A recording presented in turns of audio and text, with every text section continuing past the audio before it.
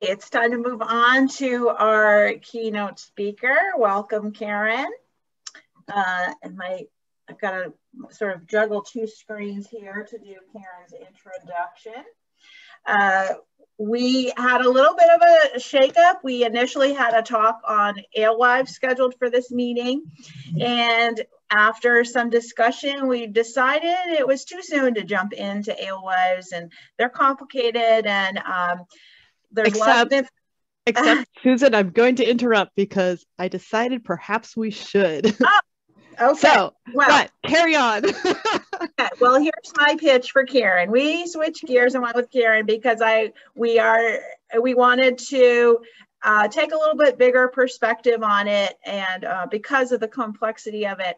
So we are not shy about talking about alewives. We want to talk about them, and we want to learn more about them. And so that's why Karen's here, is to give us a big picture and dive in to a little bit about alewives, but setting the stage for that understanding. So Karen is a research, hopefully you saw her bio. If you joined the webinar early, her bio was in the introductory loop, but I'll just do a quick one because I don't want to waste anyone's time. I mean, I don't want to take any more time than, and we want to spend our time listening to Karen. But Karen has a PhD in limnology zoology from the University of Wisconsin in Madison, or she worked on invasive crayfish on lake communities. And then she, since then, she has taught at small college and large colleges, and now she's at USM, where she is in the Department of Environmental Science and Policy, I believe.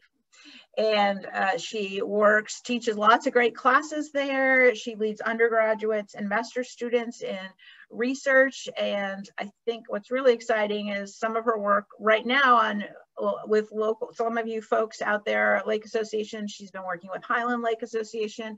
She is working on a large NSF-funded project on the future of dams.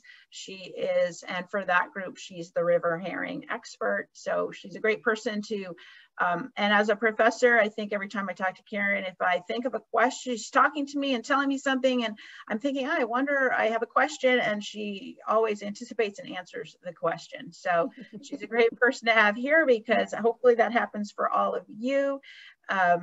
But also, if you have questions as Karen gives her presentation, please just enter them. It's helpful if you use the Q&A box, and then they won't get lost in the chat. I'll moderate those questions, and we'll get them to Karen at the end of the talk. And without any further ado, thank you so much, Karen, for agreeing to talk. And I'll turn off my video, and it's all yours. Great. Thank you so much, everyone. I hope you can hear me. Let me go ahead and share my screen. So I'm going to throw Susan a little bit of a softball here. And as I was working on my talk last night, I decided, let's talk about alewives. And so I'm gonna dive in to alewives and talk a little bit about interactions with alewives and lake systems.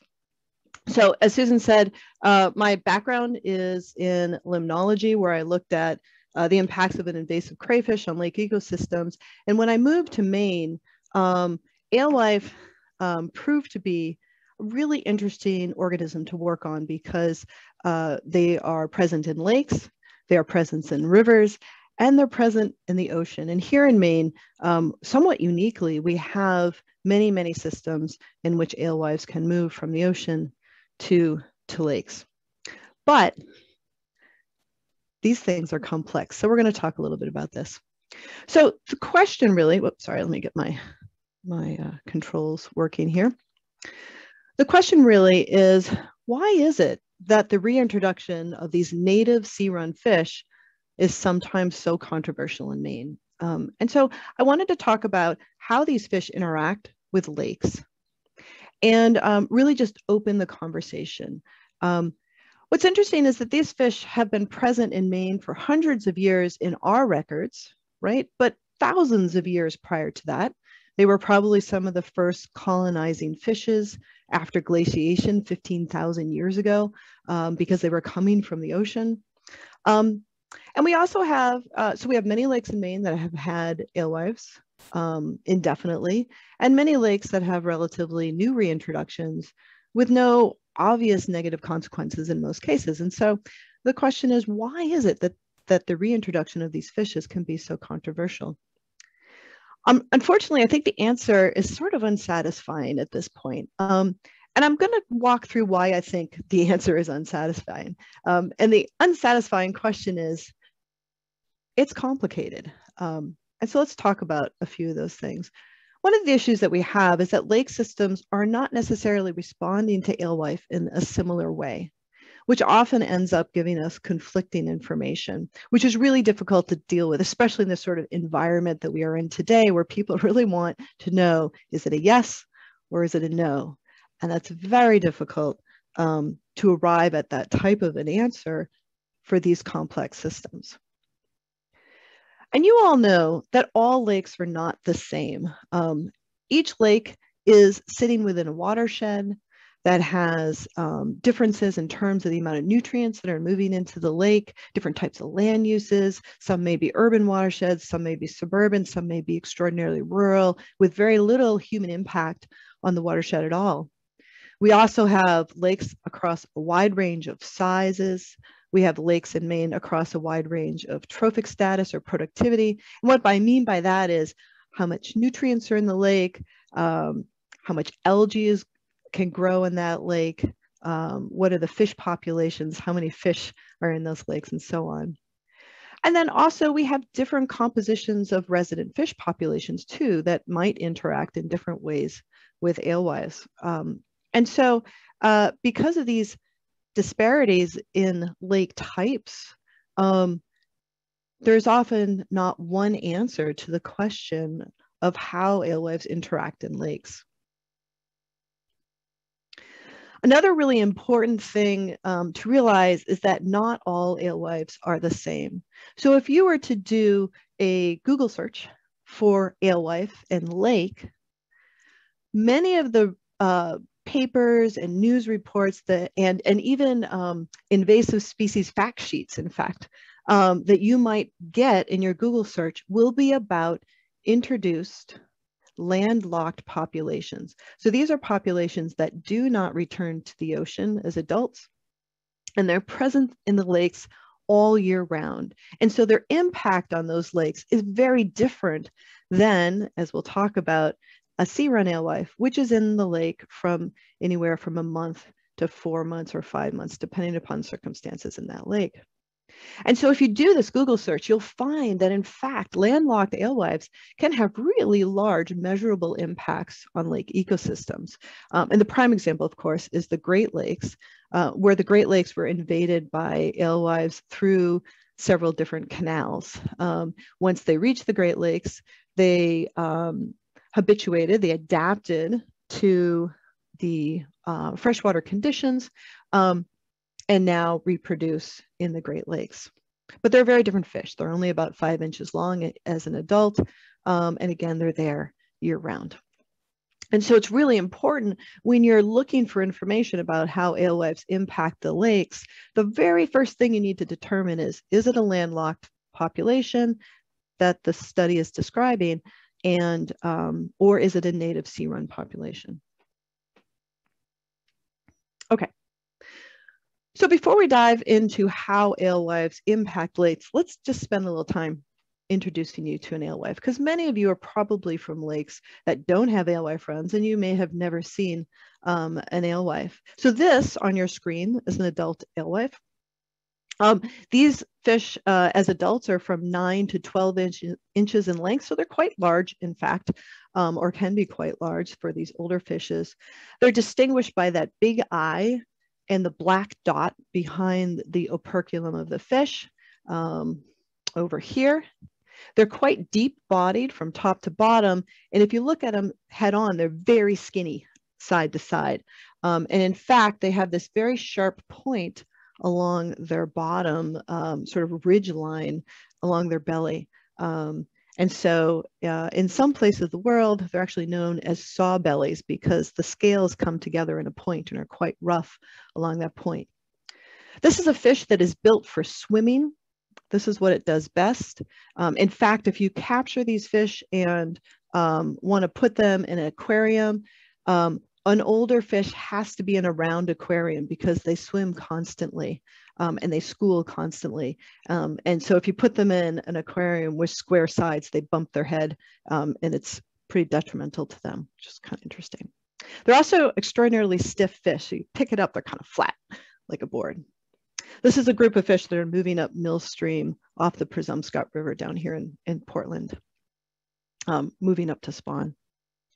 So I mentioned that there are introduced and native populations. This is a map maintained by the USGS that maps out points where invasive introduced landlocked populations have been found, and really, in fact, they're throughout the Great Lakes. But there's also many lakes inland where either they've arrived on their own, in some cases when you're closer to the Great Lakes, or where they were stocked as a forage fish potentially. But the other thing I want you to notice is that the native range of sea-run alewife extends quite far inland because they run up rivers to spawn. And you can see in Maine that this is a good portion potentially of Maine. And in fact, alewifes also are in other parts of Nova Scotia as well. What this map doesn't show you is its sea distribution. So our alewives that leave our lakes in Maine spend their adulthood swimming around the Gulf of Maine and sometimes even stray further south. They go up into the Bay of Fundy and are quite abundant. This is based on research trawls working in the Gulf of Maine.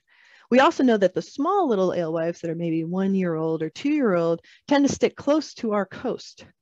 And so those fish are very much an inshore marine fish found in bays and around the islands. And so they really are an important part of the marine ecosystem potentially as well, even though this map only shows them distributed in freshwater.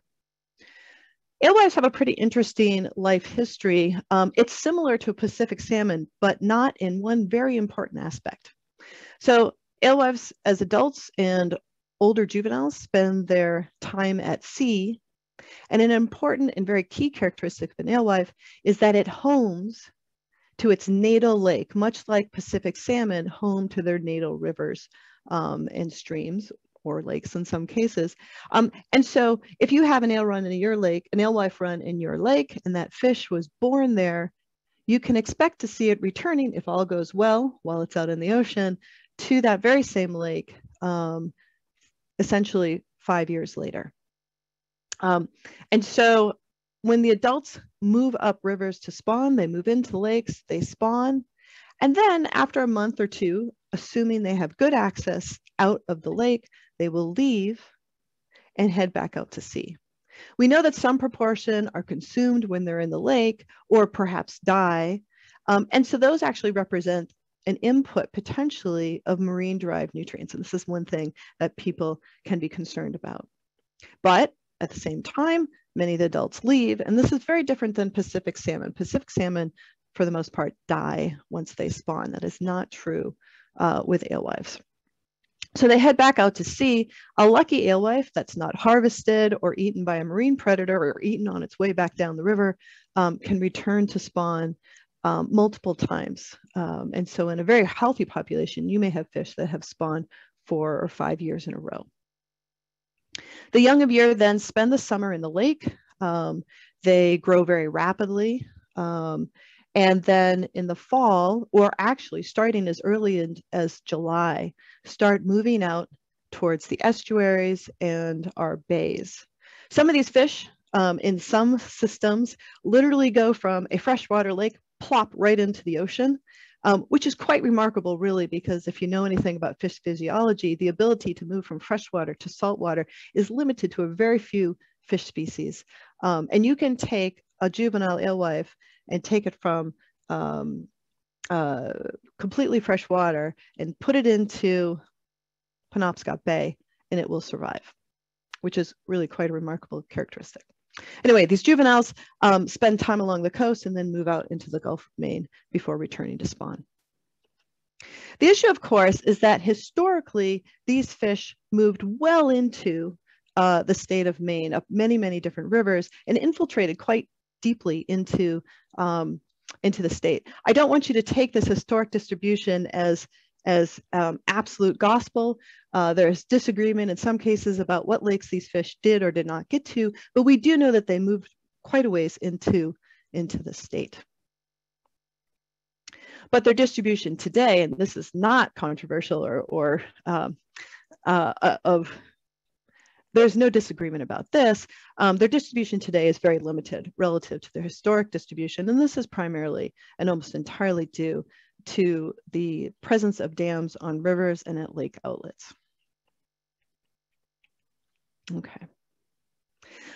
The reason why we're seeing a push in the state to restore alewives to their native spawning habitat is in response to a precipitous decline throughout their entire range down south all the way up into Nova Scotia.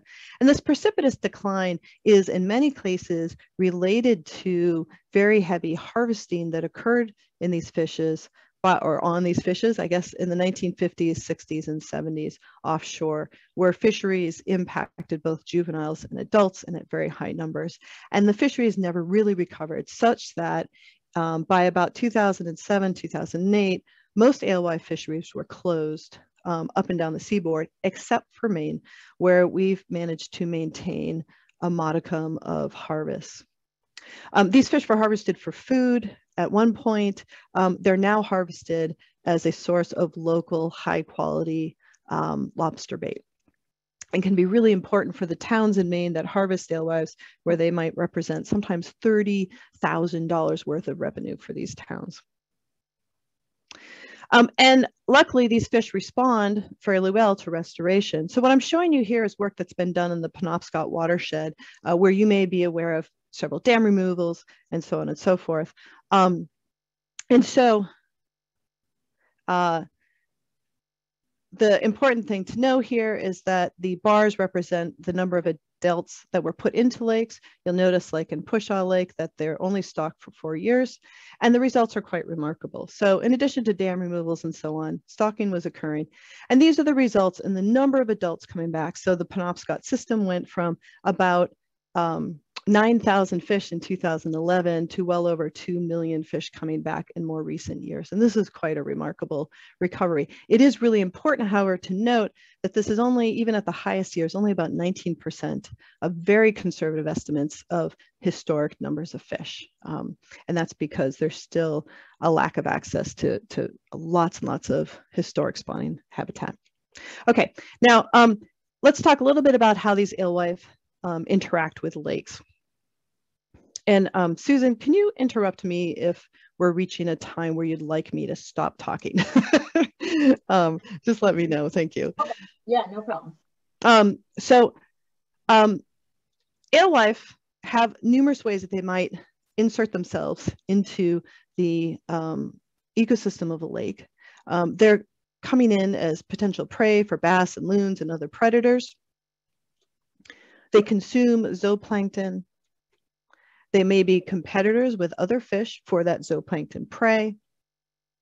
And they may also serve as vectors, importantly, both for marine-derived nutrients coming into the lake and freshwater-derived nutrients when they leave. You can think of these fish as little packets of nutrients, if you wish, and so that move. So they bring in marine nutrients, and the juveniles and sometimes the adults leave, taking with them freshwater nutrients. And so this is just a simple food web showing interactions of our limiting nutrients, phosphorus and nitrogen.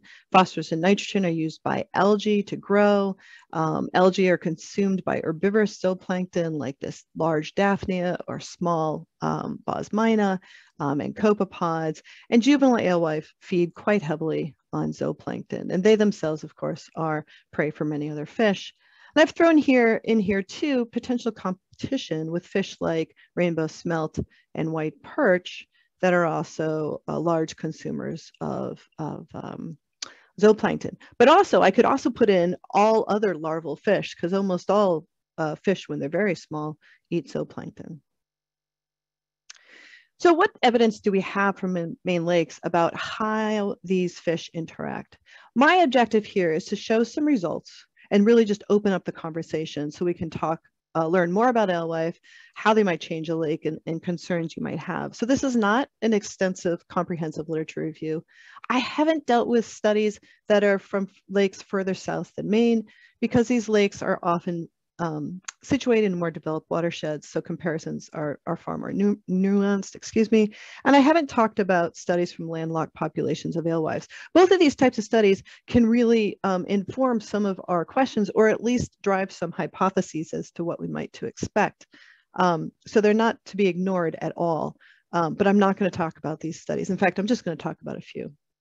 So one thing is to look at how much zooplankton are consumed by alewives. This is actually a paper by Demi et al. In 2015, where they looked at body length, and they found that in lakes that did not have alewives, the length of those Daphne I showed you in the previous slide stayed about the same throughout the year, but decreased in lakes that had alewives because alewives were eating those large Daphnia. Same for the copepods, stayed about the same, but in lakes with alewife, they decreased in size. And this is something that I've seen in lakes like Damascotta and Highland Lake and other lakes that I've worked on. Well, this is a pretty common response. But they found an inconsistent effect on zooplankton biomass. So again, adding complication. So one of the questions might be then, do changes in zooplankton communities or increases or changes in nutrients affect algal abundance? Because of course, this is the measure that people as lake users are seeing. What you see is how green is your lake, or how deep can you see it into the water? And so this is the response that most of us sort of think of when we're thinking of impacts from, or potential impacts from alewives. So I'm going to borrow a couple of slides from Barry Maurer, who looked at Secchi disk transparency, in particular minimum Secchi disk transparency, annual minimum Secchi disk transparency over time versus the number of alewives in a lake. Unfortunately, there's not that many lakes in Maine that we have both of these sets of data for, because many lakes, we don't know the number of adults that have moved into the lake. And we also don't know the density of juveniles in those lakes either. And so what you find is in lakes that are stocked, usually at 6 fish per acre is what this number is representing, you really often don't see much in the change in Secchi disk transparency. But in many of these lakes, we also have simultaneous efforts to reduce erosion, reduce other sources of phosphorus into the lake. So things are happening all at the same time in these lakes, and each lake, of course, is different. We can also look at more realistic adult numbers. This is for Weber Pond that goes through the period of time that includes when the fish were being stocked, and then when you start to see this almost exponential increase in adults until they start to reach kind of what we think is the carrying capacity often of these ponds. And in Weber Pond, they've actually seen a bit of an increase in Secchi disk depth, so better lake transparency.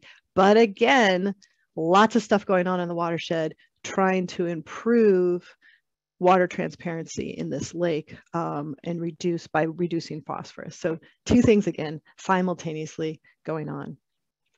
Here's another lake. This is, and oh, I should point out too that here we're looking at 300 adults per acre in this lake, much, much higher densities than those stocking densities.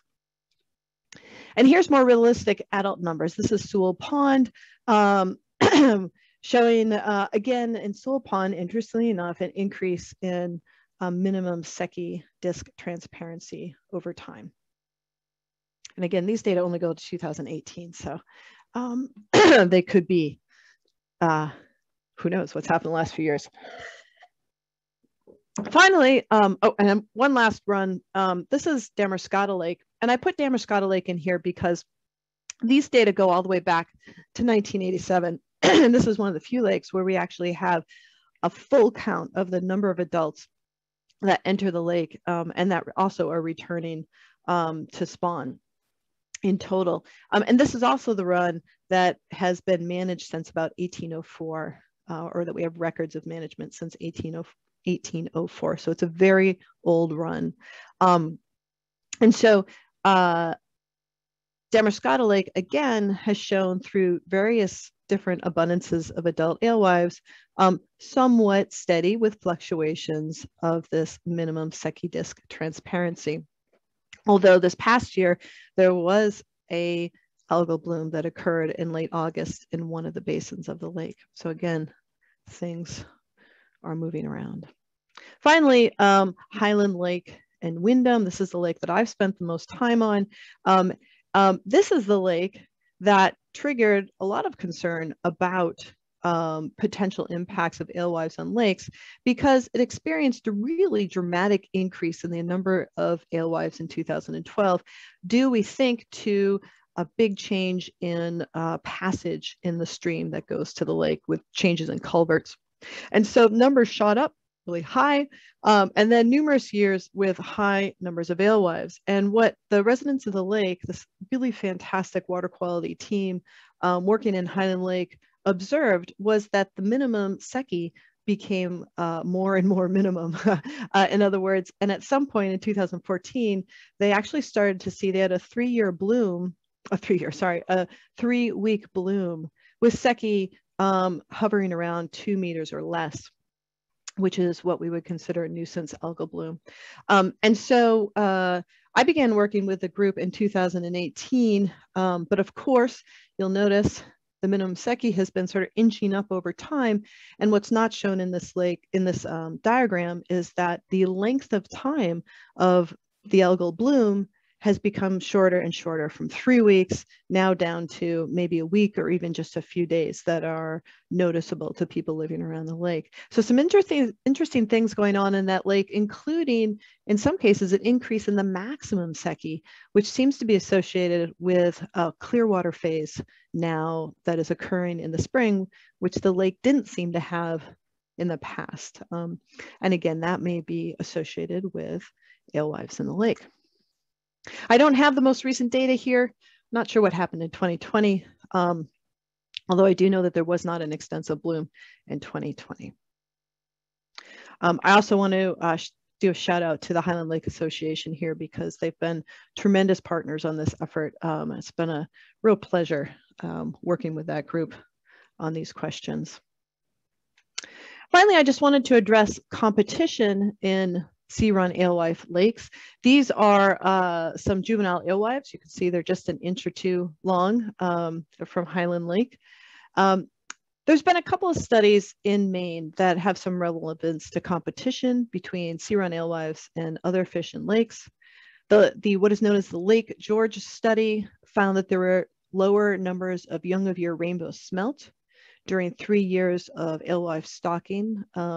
These alewives were stocked at pretty low numbers, 6 adults per acre, but they weren't able to determine what caused the low numbers of young of year, because they were trawling for smelt and captured a lot of smelt. And so they weren't sure if they had caused the reduction either, but they did find that the remaining smelt were well fed and growing well. Maureen and Mink in 2002 compared the diets of adult white perch in Lake George, that at that time did not have alewives, and 2 lakes that did have alewives. And what they found is that adult white perch shifted to eating fish earlier in the summer and consumed almost exclusively young of year alewife. What they didn't look at is whether juvenile or larval white perch were consuming the same thing as juvenile alewives, and whether there was potential for competition there. Finally, an interesting study that came out of Nova Scotia, where Hansen and Curry found significant consumption of young of year alewife by young of year smallmouth bass when a size range of adult alewives were available. So this was in a lake where alewives had free access to the lake, and spawning occurred over several weeks to a month and a half or so. But they also compared this to a reservoir where adult alewives were only allowed to enter the lake for a 3-week period. So the spawning period was very truncated. And as a consequence, all the alewives were exactly the same size, and bass were only able to eat those alewives if they happened to be a little bit bigger. And so in that case, there was more of a competition between young of year alewives and the young of your bass. And so some implications for how you would manage and allow alewives to enter and exit lakes. All right, so finally, I wanted to end with just a reminder that lake characteristics seem to be an important part of how these fish interact in the lake. And so, for example, nutrient status does seem to have an impact, although it's not clear how that impact might go, because there may be impacts in oligotrophic lakes that are more noticeable, and maybe in really eutrophic lakes, like the Ken Wagner study that sort of has caused a bunch of brouhaha this spring, right? So the work that Ken has done is absolutely valid, but he's been working in lakes that have that are so eutrophic that they required alum treatments to reduce the amount of phosphorus in the lake and reduce the algal blooms. And what he found in his lakes is that lakes that had alewife populations tended to bloom more often or more quickly after an alum treatment. That is a very valid result, but applies to just a few lakes here in Maine at this point. We also know that the effectiveness of upstream and in particular downstream passage probably has a lot of impact on how alewives interact with lake ecosystems, because if alewives can't get out of a lake, which is sometimes true when we have low water levels in July and August, then they're going to spend a lot more time in the lake ecosystem and eating and being eaten and so on. Other fish populations may cause some concern if we are concerned that alewives may compete with other prey, for example, rainbow smelt. And again, there's actually work going on now to look into that issue a little bit more deeply. We may also be concerned about the potential for harmful algal blooms, and that might change our perspective on how we view these potential interactions between alewives and lake ecosystems. And then finally, I just wanted to remind everyone that things are changing pretty rapidly right now. And in fact, this year, at least in the marine systems, we are on track for another marine heat wave, which will probably also be reflected in our lakes this summer. Alewives respond to temperature when they come back to spawn, and in many systems they came back over 3 weeks earlier than usual, which is quite remarkable. And so and we also expect that lakes will also respond to this warm spring that we've had in ways that may change these dynamics between alewives and lake ecosystems. And so this climate change has really underlined many of the management decisions we make, and also adding uncertainty to what may or may not happen. Okay, so in conclusion,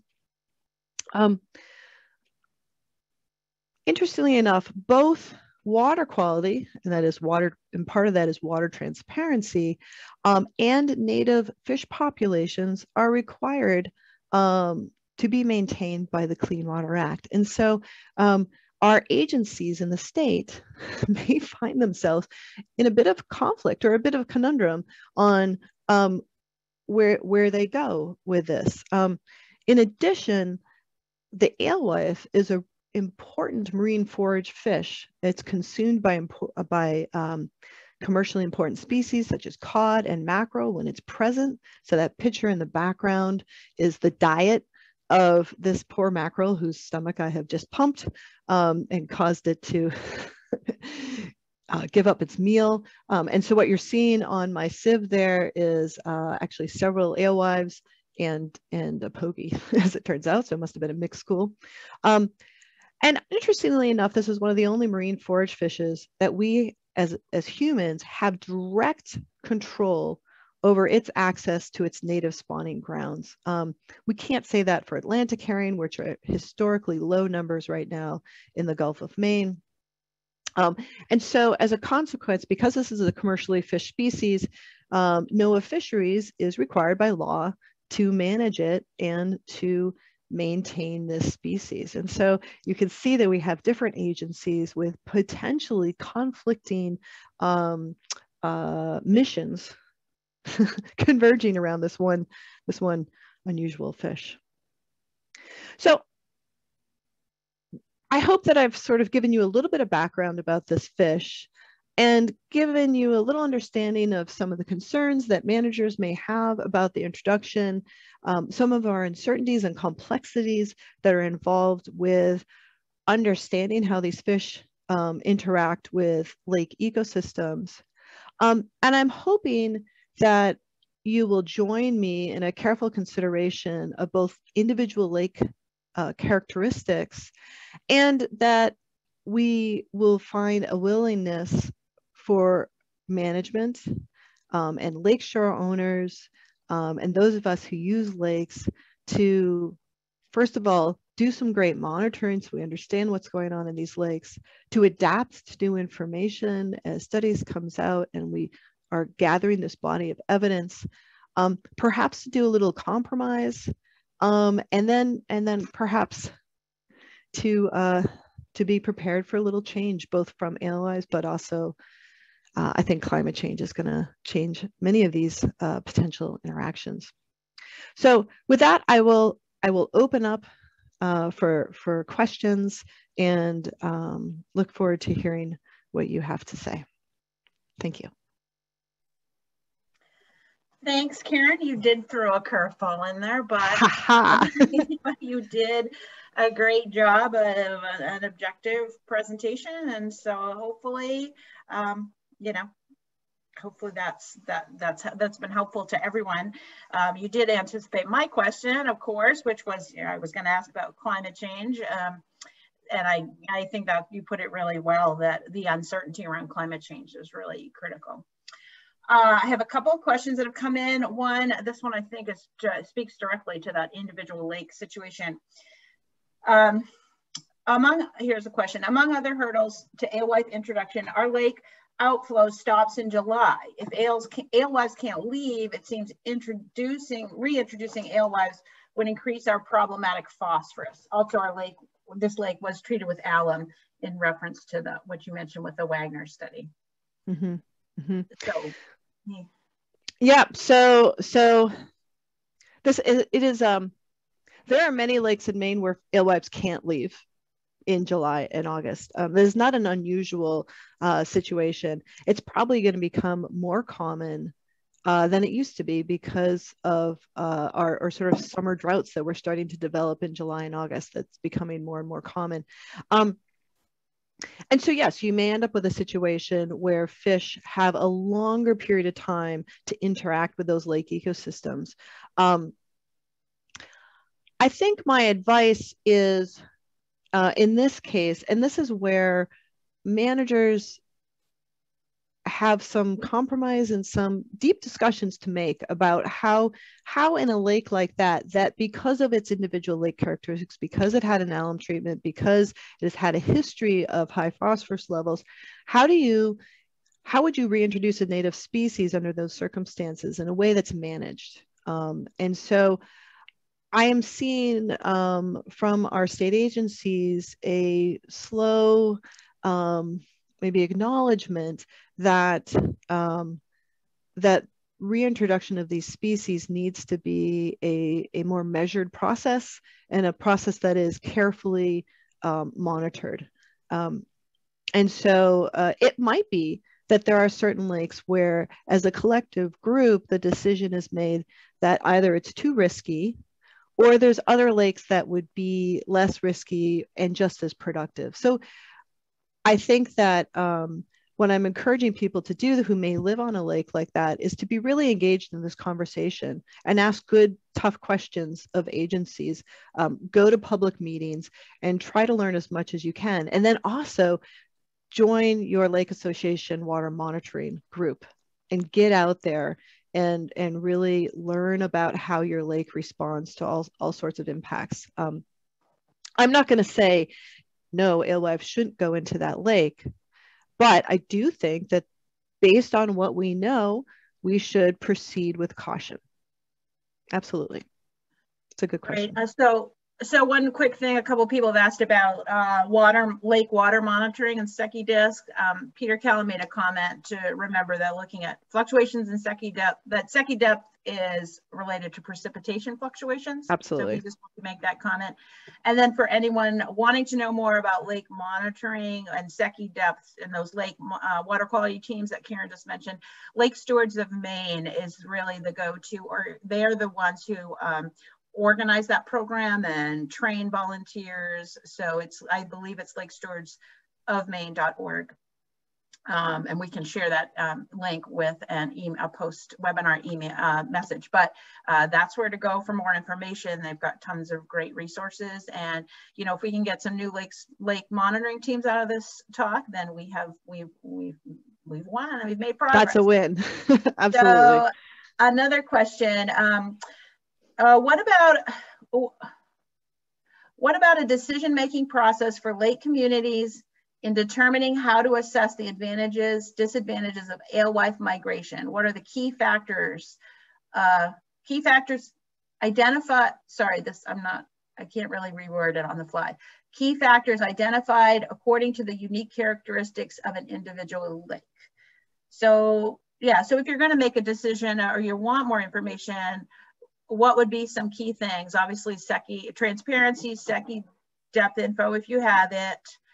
Other water chemistry things you should be looking at. Well, I think that things that will be taken into a consideration will be things like total phosphorus levels, Secchi history in the lake in terms of nutrients. Sometimes lake sort of resident fish populations may be part of that equation. And let's see what else. You know, in the future, we may be also considering how we expect that lake potentially to respond to longer, warmer summers, for example, too. But all of those parts that I talked about may become part of the equation. I think what's maybe important to comment on here is that we're still not at a point where we have sort of a predictive model of what will happen. We can only hypothesize what we think will happen based on what we know about a given lake. Because of these complex systems and because of all these interactions that are going on, I'm not sure though that we will ever have every single answer needed, right? It's rarely that way. And there's the problem, of course, is we're faced with a situation where this is a native fish whose numbers are not necessarily recovering. And we can't wait, 20 years to get every possible piece of information about this native fish and its interaction with the lakes. Else we'll lose the fish, for example. And I should say that these fish have been described to me by other fish biologists as they were probably the king salmon of the East Coast. They would have come back in far greater numbers than our native salmon. So in many cases, we don't even realize what we've lost with the absence of these fish in these lakes. But that said, there will be a lot to consider. But again, I don't think we can make cut and dry predictions about what may or may not happen. We can only look at what we've seen so far. I know that's a really unsatisfying answer, isn't it? Well, I mean, that's the status. That's why we're in this dilemma, is that we need more information and there's no clear cut ABC is one, it's not one way. And exactly. Yeah. A couple more questions. I'll just make a comment. If anyone hasn't seen an alewife run, I highly recommend getting to one, especially if you're in our neck of the woods along the coast. And I think, Damerscott Mills is a great one. And what's always amazing to me, having worked on the loon project for 20 years before coming to Maine Lakes, is the number of loons and cormorants and mergansers that hang out when those alewives come into the lake. And that's one thing that's always intrigued me, is what's the ecological value for our fish eating birds, because they sort of get lost in the equation. They're just not really considered.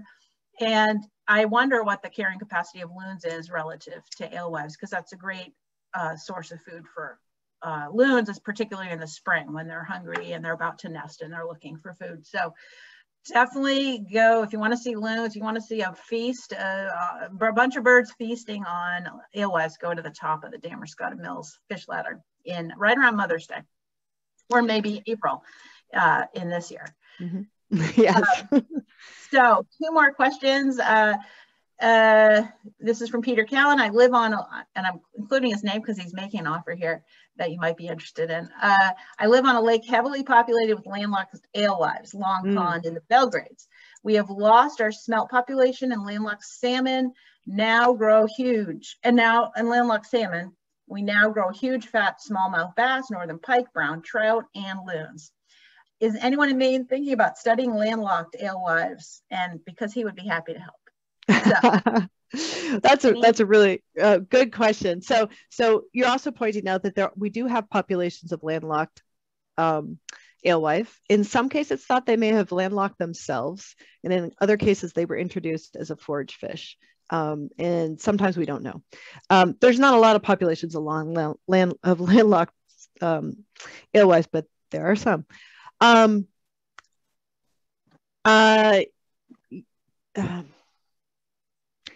We are beginning, we being the Maine state agencies are beginning a joint project looking at impact on smelt, but I think they're focusing mostly on the sea run alewives.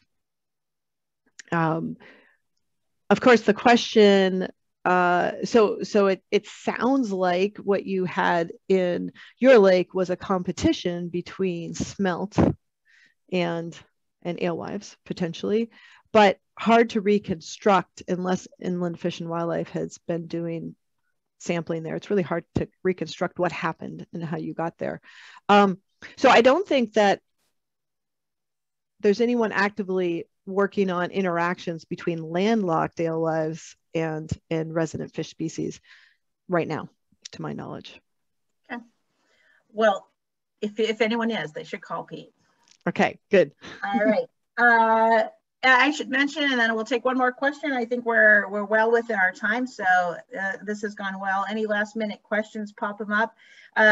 One thing I did want to share that I just heard about a couple of days ago was that our 3 agencies who manage alewives, who all have a role in managing alewives, DEP, Department of Marine, Department of Environmental Protection, Department of Marine Resources, Department of Inland Fisheries and Wildlife, have actually come together with a memo for the first time with sort of a joint statement about alewives and alewives management, and a commitment to work together and really figure this out. They have been in silos and sort of each doing their own thing. So it was just a great letter to read, and I'm happy to share that with anybody who wants it. It's really, I think, it's really promising. Institutions or agencies are so important to this question, and it's just great to see them working together on this. I mean, I think they've always worked together in some level, but this really is, to me, brings it to a new level of cooperation. So that is great. I have one more question, and I think this is probably you're gonna come back with a similar answer to the one we had earlier, but how can the numbers of alewives be managed to minimize potential impact to a lake and maximize any benefits? Yeah. I think people have some good ideas about how that might be possible. So one would be to maximize their ability to leave. Another may be to establish, to harvest adults coming in so that you have perhaps not as many adults reaching the lake. That has not been put into practice as a lake management tool per se. Although we do have harvests around the state, but those harvests are trying to maximize the number of fish that are harvested for the purposes of harvesting. And so making sure fish get out, potentially managing the number of fish that are coming in. And again, that has not been done for the purposes of lake water quality up until this point. But again, I think that's where we're getting into this idea of potential compromise. So those are probably the 2 big ones. Right. Well, thank you so much for spending your Saturday morning with us by Zoom, Karen. And, you know, maybe next year, well, I gave this to Dick, but I'm going to mention it. He was going to mention it, but I'll mention it because I want to just enthusiastically invite people to our in-person conference in 2022. We don't know where it'll be, but it will be June 18th, 2022. Perhaps we'll have an Alewife panel. Maybe we can get an update then on what's happened in the last year. Who knows? But I am so excited to see all of you. I love looking at the names of the attendees and seeing familiar faces and people I know and people I would very much like to see in person. So maybe you can come back next year, Karen. Thank you so much for your talk. I think all of us learned a lot, so thank you. From all of Maine Lake's members and board, thanks for giving our keynote presentation. Great, this was wonderful, and I would love to meet you all in person, so fingers crossed for next year. All right, thank you all. That's a great idea to have a panel discussion as well. Dr. Wilson, thank you very much. That was a great, informative presentation. And I'm sure is going to start in some of our minds the questions that are going to come to resolution in the next few years. So thank you. Thank you also to Yvonne Davis, who left our board this year. She served on the Education Committee and will be missed by the board. As Susan mentioned, the next meeting will be in person. We are expecting and hoping for.